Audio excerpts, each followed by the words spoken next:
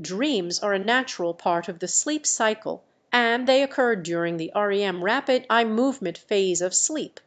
Dreams can be a reflection of our subconscious thoughts, feelings, and experiences. They can give us insight into our emotions and can help us process and make sense of our everyday experiences.